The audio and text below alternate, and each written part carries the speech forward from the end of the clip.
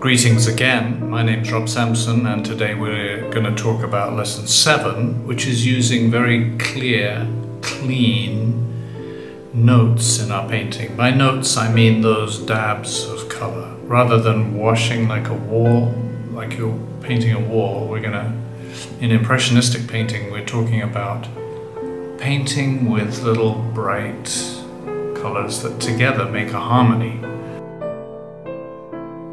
So let's look at two very famous Impressionistic paintings from the painters from the region. The first is a painter who paints a lot in the Karakoram Mountains, Yahweh Yeremayan. He's actually Armenian. And let's just look closely, as you look from far away and then look closely at his painting of some mountains.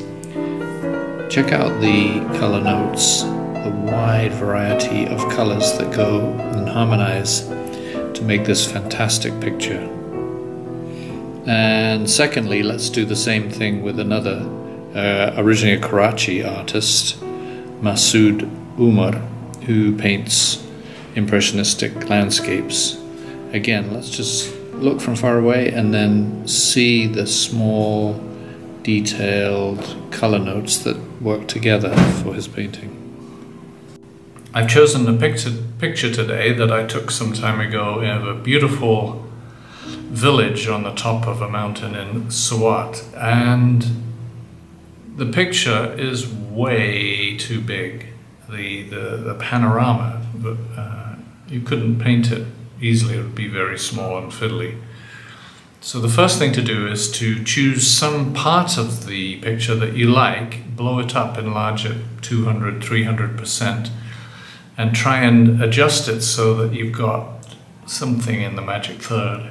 So an absolutely fantastically useful tool is to take a picture you're interested in, drop it into an editing program, and most computers have them free. See if it has an option to do a painting style transformation. So that's what I did for this picture, and it's fantastically helpful for oil painting. It starts to get you to see the individual color notes. Before we begin any painting, you just want to absorb and look and see what is there. So your artist's eye is starting to develop. The first phase that we're going to look at is how to do that wonderfully muted background. And we've already talked about atmospheric perspective. Things that are far away tend to be bluish. So we're looking for blues. See how the picture is made from individual color notes, not from a wash. And what we do is play with that, put it down, and see if you're happy with it or not.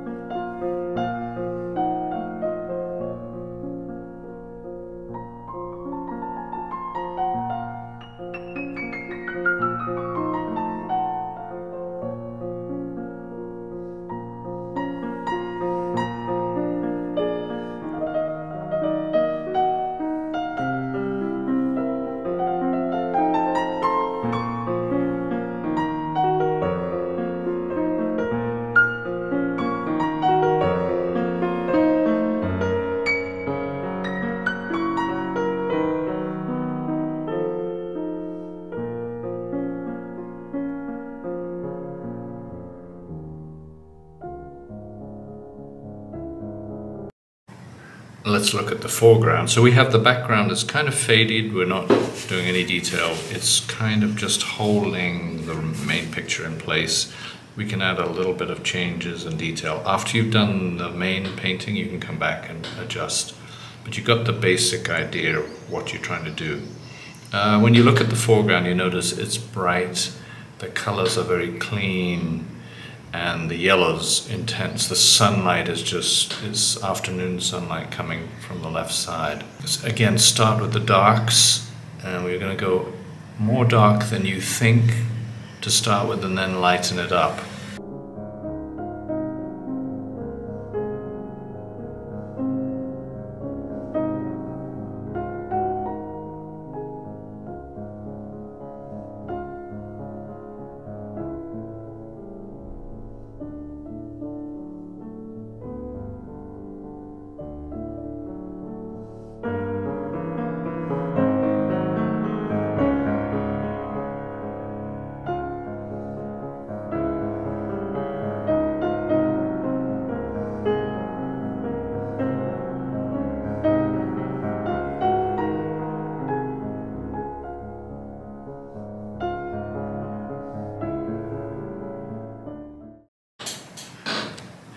So basically in these pictures you have the darks and then the lights and then the middle. And you remember when we did the Tonga picture in Peshawar, a lot of you did the brights and the lights, but you never did the middle. You can do them in any sequence. Most people normally do dark, middle, light. But in this case the architecture is quite complicated, and I would recommend doing those lovely bright lights. So focus, kind of squint your eyes up and see where you can see the reflection off the mud walls. Everybody knows what a mud wall kind of feels like, but look closely at the colors of just the sunlight part, and you see it's white with just a little hint of something. Is it yellow ochre? Well, let's experiment. So when you're working with this, you want to be a big quantity. You don't want to have to figure it out later. Who knows what color that is? This just yellow ochre by itself, it's not bright enough. So in that case, add a little bit of tiny bit of your cadmium yellow. See if you can match that brightness.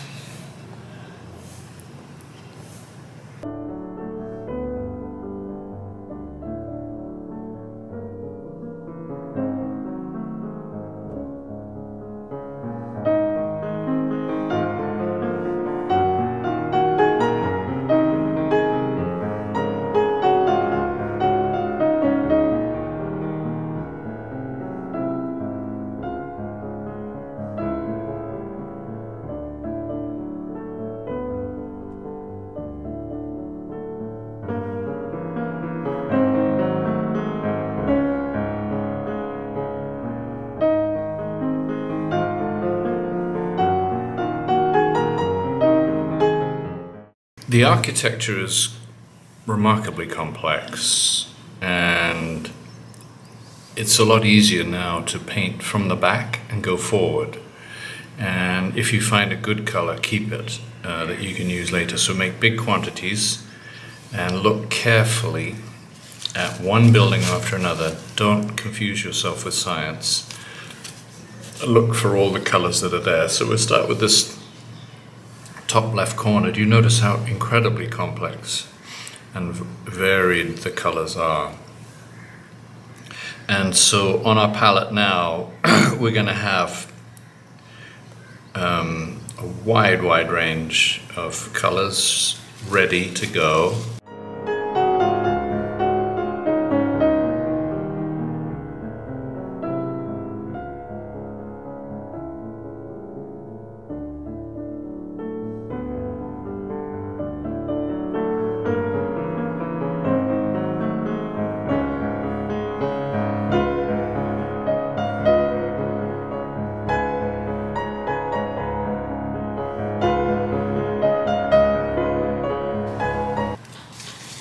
So same thing, we're just going to continue, keep going with exactly the same pattern, one house at a time.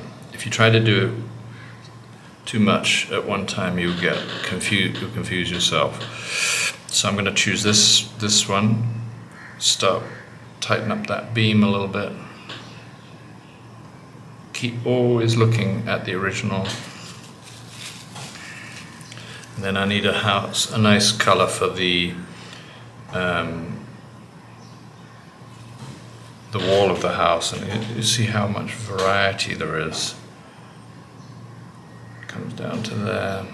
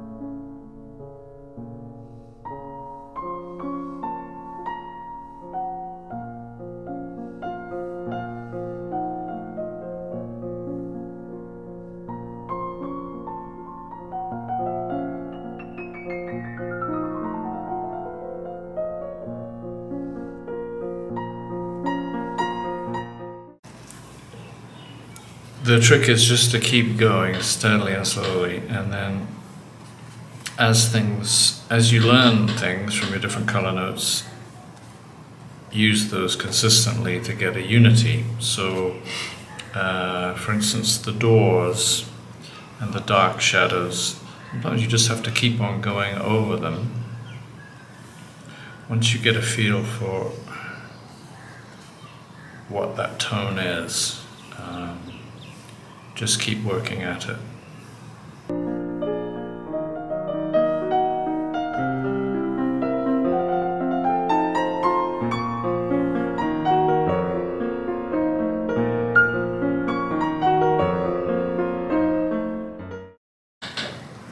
So we have a kind of blocked in, we haven't got the very brights yet, and no detail.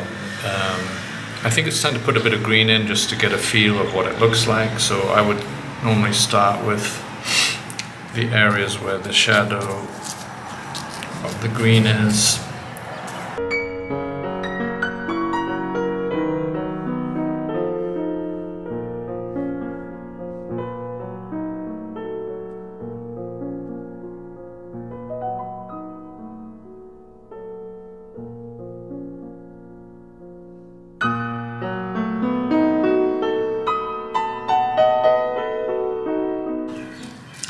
Now to add the very bright, wonderful colors into the painting. And again, this is color notes, so we need to be careful that everything's super clean and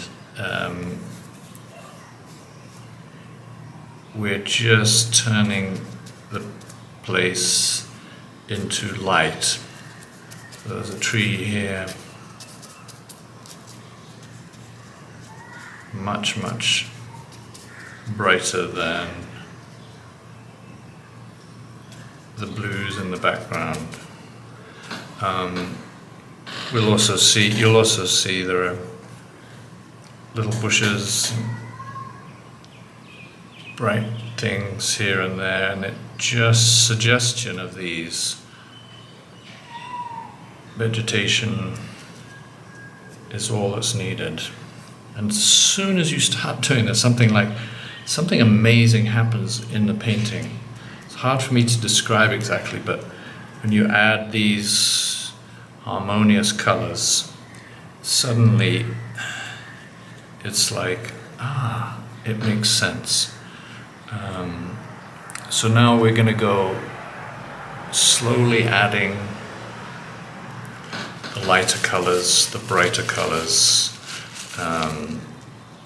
mixing carefully. I noticed that these dung piles are really a nice color. I've got them way too dark.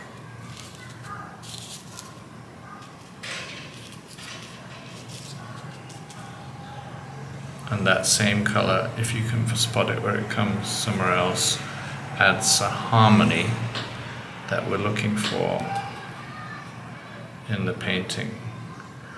See how abandoned my brushstrokes are?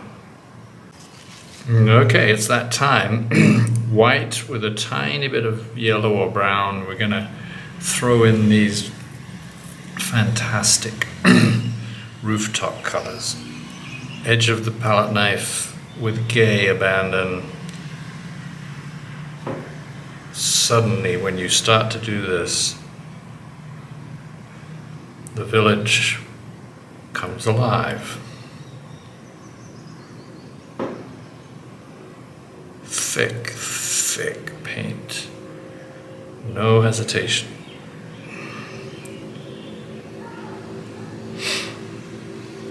Wherever we're seeing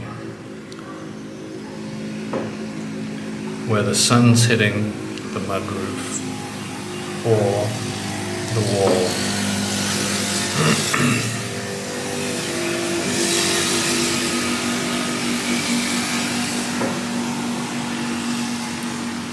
All of your hard work for the tones starts to pay off. The palette knife is also wonderful for picking up little bright highlights.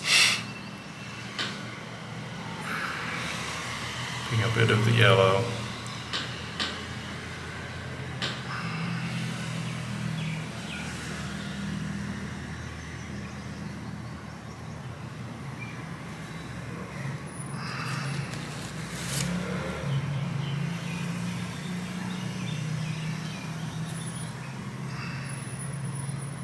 Don't overdo it because it'll overpower your painting, but a little bit of the dark wooden beams can also be emphasized with a palette knife because it's nice and straight. But like I said, be careful. If you put these on too thick, it'll totally overpower your painting. They're very, very powerful. Now at this point you look at it and you think, okay, so what do I like and what don't I like? And yeah, if there are any other highlights that you want to add, or colors, this is the last final little fiddly thing that can make or break a painting. So for example, I noticed that there are some people or some clothes or something in this painting, a nice red somewhere here.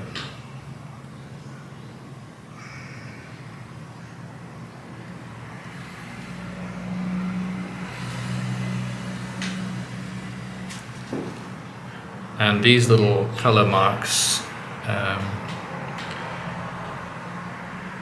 look carefully to see where there's some similar color, just little points, don't overdo it.